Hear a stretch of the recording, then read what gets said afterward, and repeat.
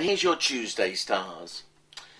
This is a kind of live and let live aspect, but it's also one of those aspects where, with a moon square Jupiter, there's always a tendency to over-exaggerate or over-phase something, so that your feelings, instead of just keeping them bottled up, they explode and they're dramatic and they're like a diva.